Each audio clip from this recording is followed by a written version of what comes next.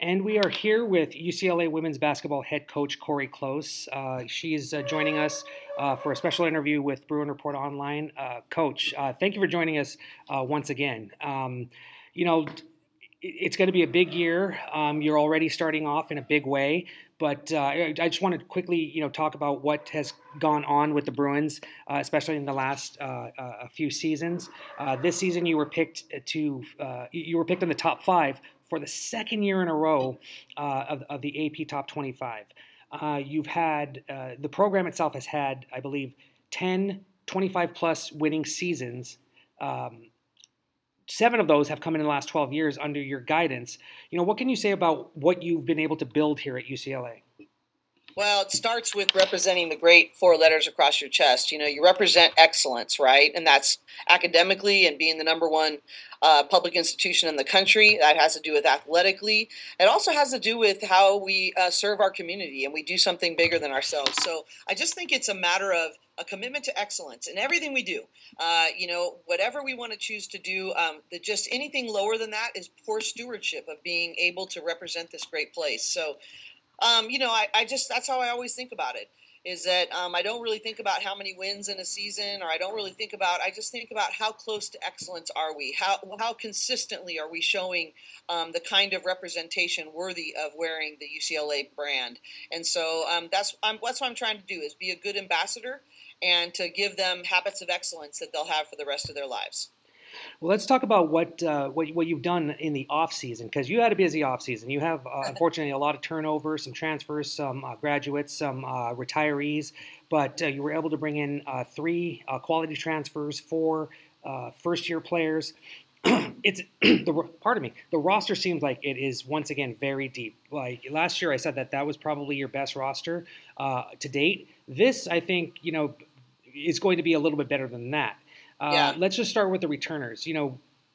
Lauren Betts and Kiki Rice have been named to the Big Ten coaches and media poll, all Big Ten team. What do they bring?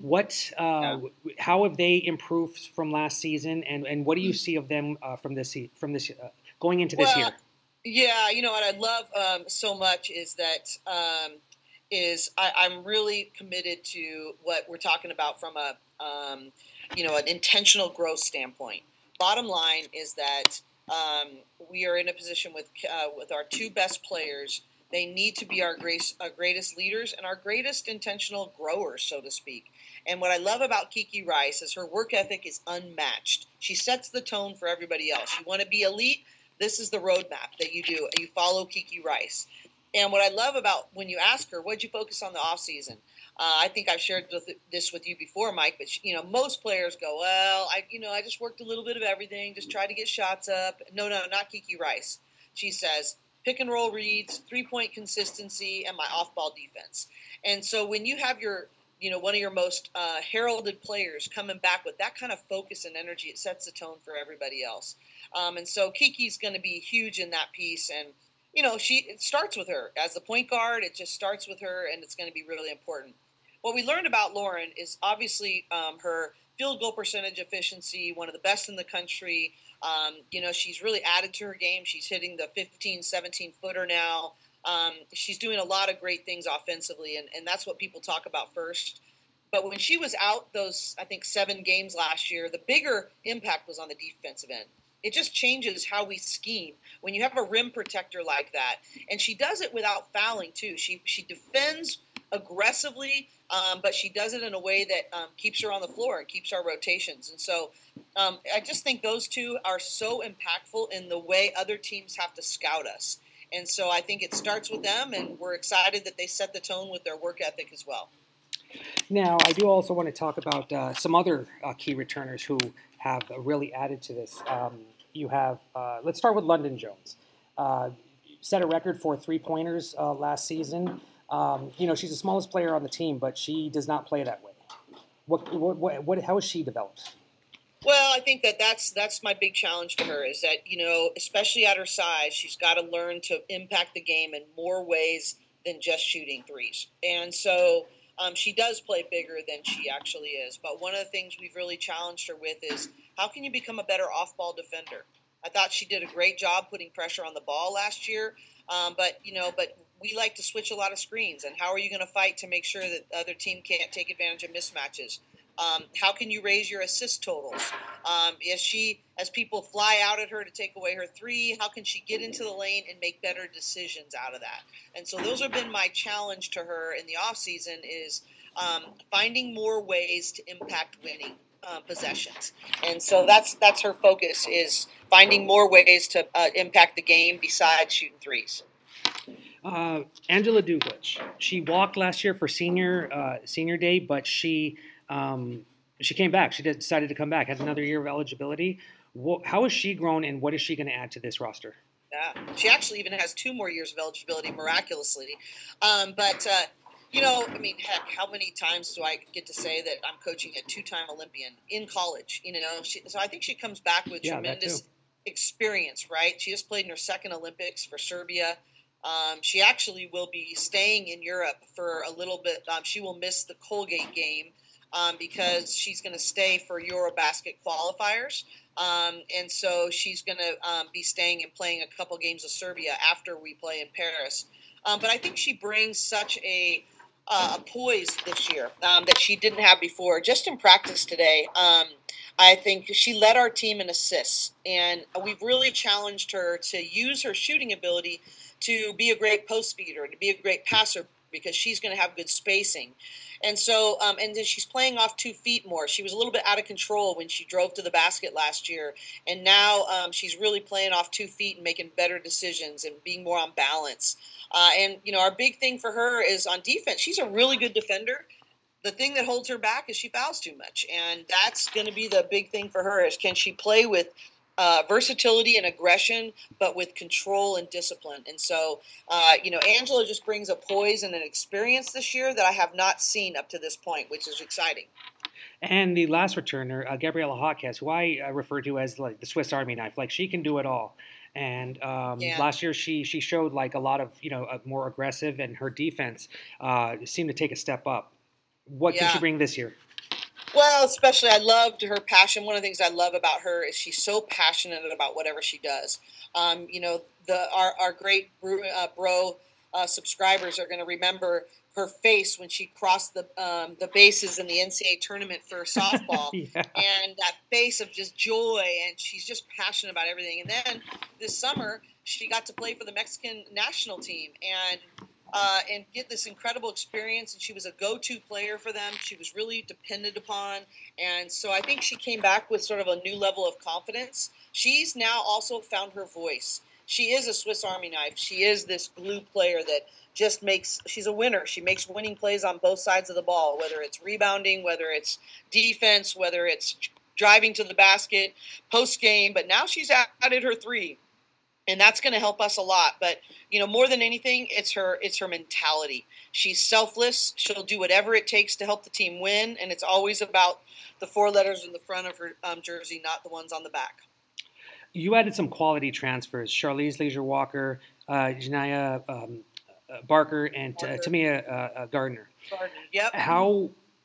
First off, like you're definitely aware of a couple of them, just because you've seen them in the former Pac-12 shell of what it used to be. But what do those 3 bring in? And really quickly, can you give a quick injury update on Leisure-Walker? Sure. I think that the bottom line is Leisure-Walker is in the sort of the last phases of her rehab, and she's doing really well, but she's day to day. We're not sure. One of the promises I made to Charlize is that I was always going to put her long term over our short term when I recruited her, and so whatever it takes for her to get 100%.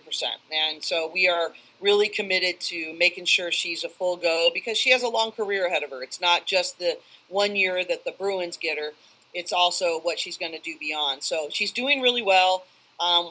We don't know. We don't have a timeline or a date or anything yet, but she's in the last probably trimester, so to speak, of her rehab process.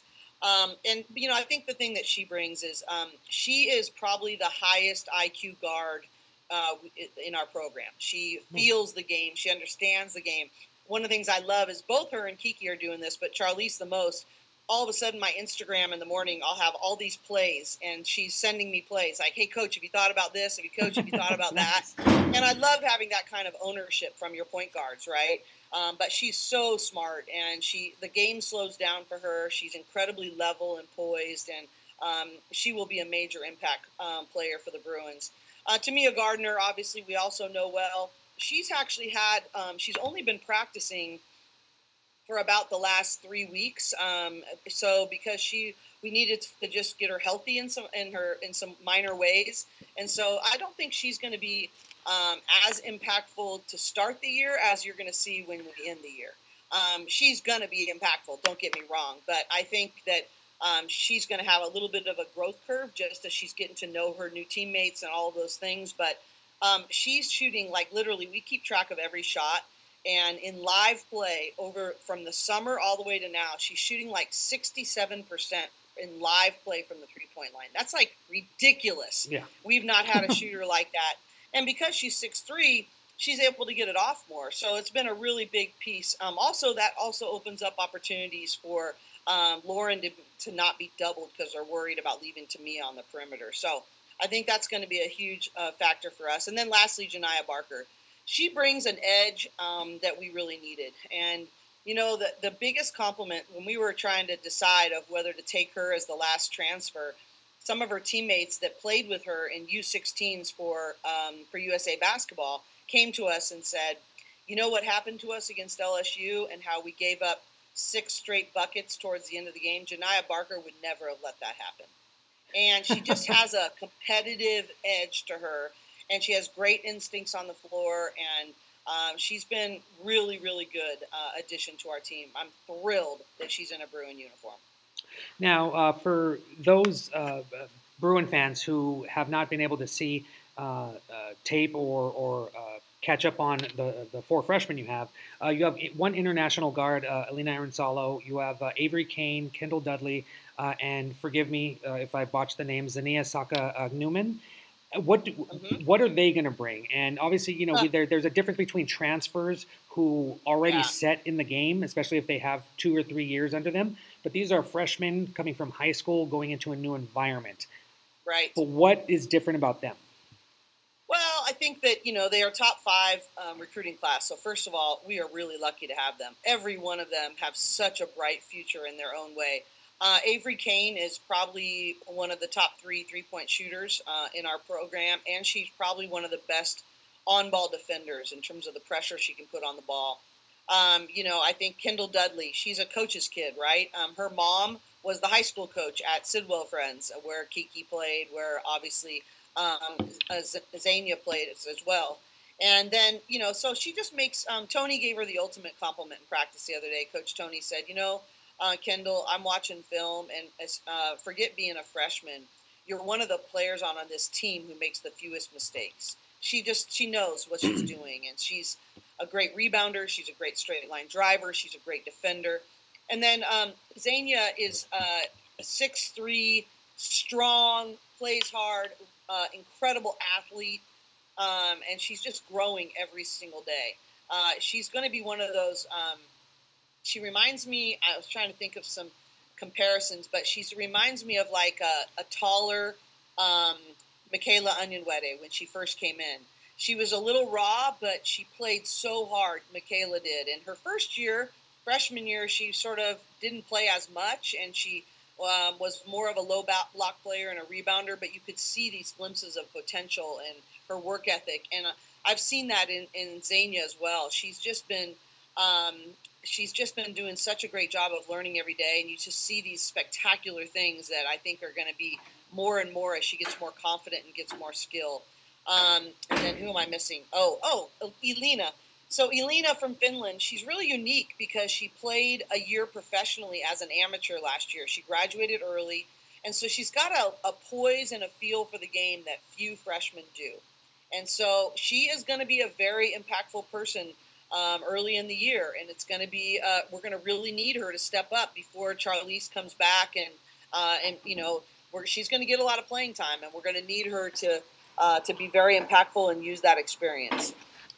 Now I know coaches don't like to make bold predictions for their team, And I'm not asking you for a projection, a record or anything, but what do you think this team can do, knowing that you have a very solid core, Yeah. three experienced transfers, and some really talented freshmen? What do you think this team can do? Well, I think it's just that they can do anything. This could be a championship level team. This could be just one of the best teams that UCLA women's basketball has ever had. Could be, but right now that's all it is. It's a bunch of really talented could be's.